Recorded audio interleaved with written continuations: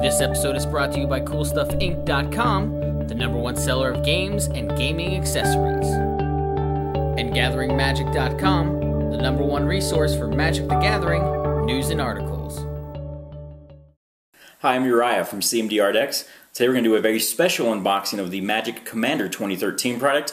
Today we have Nature of the Beast.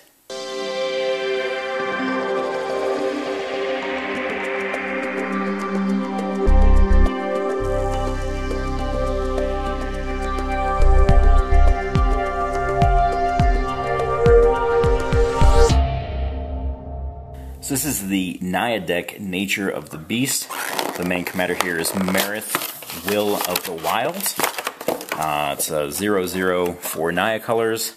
Enters the battlefield with number of counters equal to the mana spent to cast it.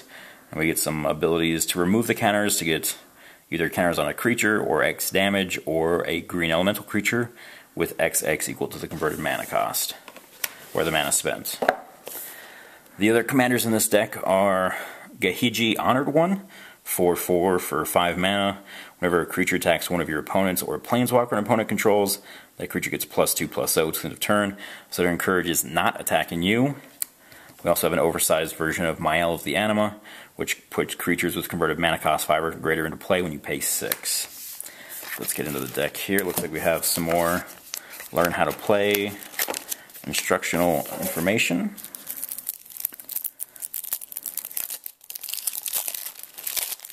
So again, we have Marith, the smaller version of that. Grazing Gladehart, the land comes into play, gain 2 life. A lot of beasts in this deck. Krosan Warchief, beasts cost 1 less to cast, and you can regenerate a beast. Here is Mayael again, which puts big guys into play. Drum Hunter also cares about creatures with power 5 or greater, and adds mana. Mold Shambler, beast comes into play, can destroy a non-token permanent, or non-creature permanent I should say, if it was kicked. We have a Terra Ravager, which is also in the Power Hungry deck. It's an 0/4/4. Whenever it attacks, it gets +X/+0 until the end of turn, where X is the number of lands defending player controls. And again, on turn 4 or 5, it's going to be at least probably a 4 or 5, as long as your opponents aren't missing those land drops. Ravenous Baloth is a reprint. This is the art that was printed, I believe, on the Judge foil. Ravenous Baloth. It's a 4/4/4, sacrifice a beast, gain 4 life. Spellbreaker Behemoth, a reprint here as well, of 5/5/4, can't be countered, and other creatures with power 5 or greater can't be countered. This is a great creature for commander, especially if you see a lot of blue in your group. Here's a smaller version of Gahiji, the Honored One. We have Rakeclaw Gargantuan, target creature with 5 or power greater gains first strike until the end of turn.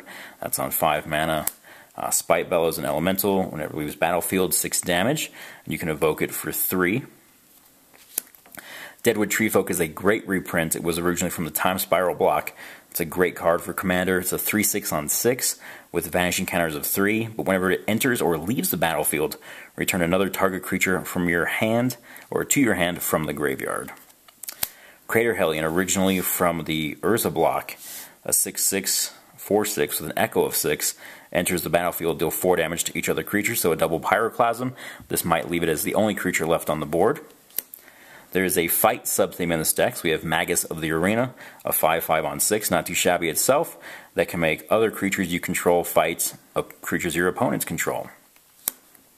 Baloth Woodcrasher, landfall +4/+4, and trample till the end of turn. Rampaging Baloth, another landfall creature, 6/6/6, that gives you 4 forests for each land, which is great. And there is a lot of land in this deck, so you're definitely going to be hitting these land drops and getting the landfalls pretty easily. Valley Ranaret is 6/3 vanilla, but you can force or mountain cycle it, and that's on 6 mana if you want to hard cast it.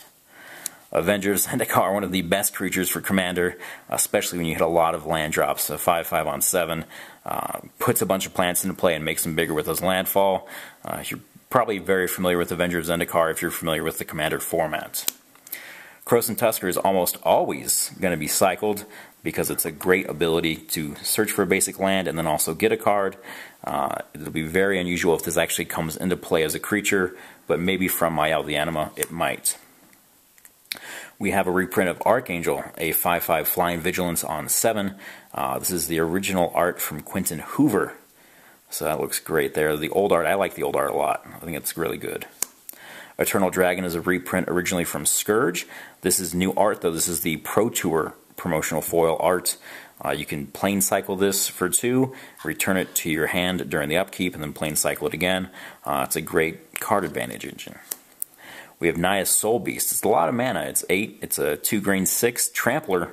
When it comes into play, each player reveals the top card of his or her library, and then Naya's Soul Beast gets +1/+1 counters equal to the total X converted mana cost. This might be Feast and Famine. You might hit a lot of big counters, especially in a deck like this with very high mana costs, or everyone can hit a land and you have a 0/0 for 8 mana that instantly dies. We see Soul Ring, which was reprinted in all 5 of the decks, as well as Swiftfoot Boots. This was taking the slot of Lightning Greaves from Commander 2011. We have Druidic Satchel, which gives us pretty much card advantage from cards on top of our library, whether it's a creature or a land into the battlefield, or even some life. It's a great way to get that incremental advantage. Behemoth Sledge, going to make your guys bigger, lifelink and trample. Seer's Sundial, with a deck that is so many land, I believe 42 total in this deck, you're going to hit your landfall quite often, like I said, and then using the ability to draw a card if you pay 2 mana is going to be great. This deck could see itself running out of gas, so Seer's Sundial is awesome, as well as Tower of Fortunes, pay 8, tap it, draw 4 cards. That's amazing. Darksteel Mutation is one of the new cards from the set. Enchanted Creature is an 0/1 insect artifact creature with indestructible. It loses all other abilities and all other creature types, and that's just for 2 mana there, so you can nerf your opponent's biggest creature for just 2. We see the curses originally printed in Innistrad. They brought them back here for Commander 2013. This is a red Aura Curse. Whenever a player attacks an enchanted player with 1 or more creatures, the attacking player may discard a card. If they do, they draw a card, which is red's ability for looting. So we see that here. War Cadence, originally from Arcadian Masks, is an enchantment. For 1 red and X, when it's in play this turn, creatures can't block unless their controller pays X for each blocking creature he or she controls. So even just a small amount of mana to this, like 2 or 3, could really cause issues there for your opponents. Curse of the Forsaken, another new curse that was printed here in the set. For 1 white and 2, enchanted player, whenever a creature attacks enchanted player, its controller may gain a life. Unless you have a deck that really cares about life gain, this may not be the most powerful curse in there. It might be one that might see getting cut rather quickly. We also have a new curse in Curse of Predation. Enchant player, and then whenever a creature attacks enchanted player, put a +1/+1 counter on it. That's for 1 green and 2. We have Fires of Yavimaya. This is originally an invasion block as seen. 1 or 2 reprints since. This is new art for Fires of Yavimaya, though, so if you like the new art, maybe choose this one. Creatures you control have haste, and then sacrifice that target creature gets +2/+2 until the end of turn. Where the Ancients Tread. This was in the Zendikar block, I believe. This is going to give whenever a creature with power 5 or greater enters the battlefield, it can deal 5 damage to target creature or player. So whenever your big guys come in, they deal more damage, and you can see a lot of damage go quickly because you have so many high power creatures in this deck. Witch Hunt. It's a new card for Magic 2013 for Commander. 1 red, 4 enchantment. Players can't gain life. During your upkeep, it deals 4 damage to you, and then it goes to an opponent at random at the end step. Now, if you have a Zedru deck, you can pass this along and never take the damage, and then draw those cards during the upkeep, so that's great. Mystic Barrier, also another new card. It's an enchantment for 5 mana. When it enters the battlefield, choose left or right, and you can also change that during the upkeep, left or right, which is great. And then players can only attack in the chosen direction, so you can go ahead and maybe keep someone that's on your left or right hand side off of your back if they have a lot of creatures, which is very nice. We also have Warstorm Surge. This is sort of the fixed propaganda. It only affects creatures that come into play under your control, and it deals damage equal to its power to creature or player. That's on 6 mana. Spawning Grounds is a new card. It's an enchantment for 8 total mana.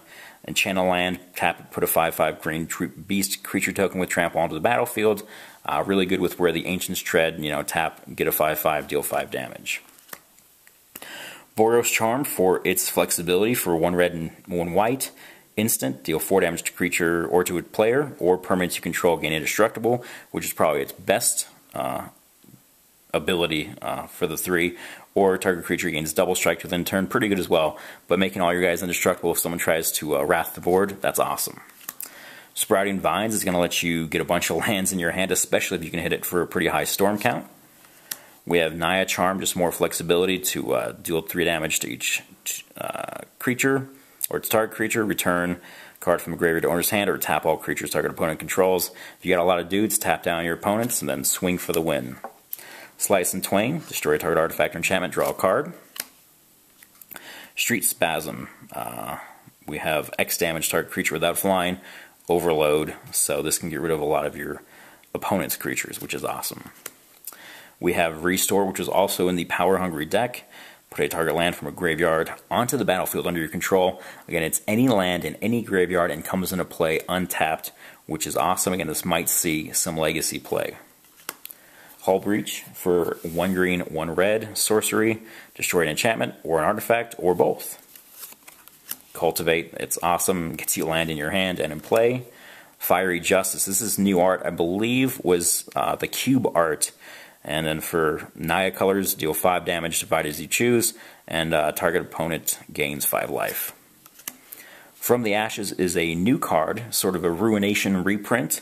It's a take on Ruination. It destroys all non-basic lands like Ruination, but for each land destroyed this way, its controller can get an untapped basic from their library into play, so it may hinder someone that has a lot of non-basics in their land in their deck and maybe don't have any basics at all. But it's not going to hurt them as much as a Ruination would, where they get nothing out of it in the end. Tempt with a Discovery is a new Tempt card with Tempting Offer. For 1 green, 3, it's a sorcery. Search your library for any land card and put it on the battlefield, and that does not say tap. So this is a great card to get any land out of your deck. If your opponents decide they want to get any land as well, you can go ahead and get a 2nd, 3rd, or even 4th land. This is going to be a very powerful card in Commander. We have Harmonize with the Garrick versus Liliana art. 4 mana, draw 3 cards. Here we have Wrath of God. Maybe you cast that Boros Charm, save all your dudes, and kill everyone else's creatures. 1 Dozen Eyes is going to give us some flexibility for a token generator. Slice and Dice, a reprint from Onslaught block. You can either go ahead and hard cast it for 4 damage to each creature, or cycle it for 1 damage to each creature, and then draw a card. Reign of Thorns was from the Innistrad block. Some great flexibility here with destroying an artifact, an enchantment, or a land, or all 3. Fireball, just a big X spell, either to a creature or to the head, or to multiple creatures. We have Savage Twister, also doing X damage to each creature. It's fitting the theme of destroying the creatures that maybe are smaller and getting in there with your big guys. We go on to the land base now. We have some red-white mana fixing in Boros Garrison and the Guildgate. We do have the reprint of Command Tower, which is probably the best mana fixing card for Commander, especially because it's printed directly for Commander. The land base in this is really nice. A lot of rare lands like Contested Cliffs, which only saw print in Onslaught block. Target beast you control fights target creature and opponent controls for 1 red, 1 green, and tap it. Initially didn't have the word fight, but it has been errated to say fight. We have Drifting Meadow with new art. Some more fix in Evolving Wilds, Cycling Lands, Forgotten Cave. Homeward Path is another great land. Tap it, each player gains control of all creatures he or she controls. If you have those creatures out there being stolen by bribery or control magic, Homeward Path is a really great card. I'm glad to see they reprinted this one. Jungle Shrine for fixing. Khalni Garden gives us a 0/1 token and gives us some green mana. Mosswort Bridge. If you have creatures with power 10 or greater, you can play the card under it for free, which should not be too difficult in this deck to get the 10 power. Some more fixing. A Scry land. Opal Palace is a new land that was printed in Magic Commander 2013. You can tap at a colorless to your mana pool, or tap colorless and tap it. Add 1 mana of your commander's color identity. If it was spent to cast your commander, it enters the battlefield with a number of X or +1/+1 counters on it, equal to the number of times it's been cast from the command zone this game. So the more times you kill my legend, the bigger it's coming back each time. It's a great new card. Should see a lot of play. Rupture Spire for mana fixing. More cycling lands. Some white-green fix. Another cycler. And another cycler. Temple of False God is in each deck. 2 mana for 5 lands once you have it in play is pretty good. cycling, making 1/1 green saplings. You want to make a lot of creatures in this deck. That's going to be great. We have a Vivid Land, and then it looks like we just have some basics. Thanks for watching this unboxing of the Magic Commander 2013 product. Please subscribe and favorite.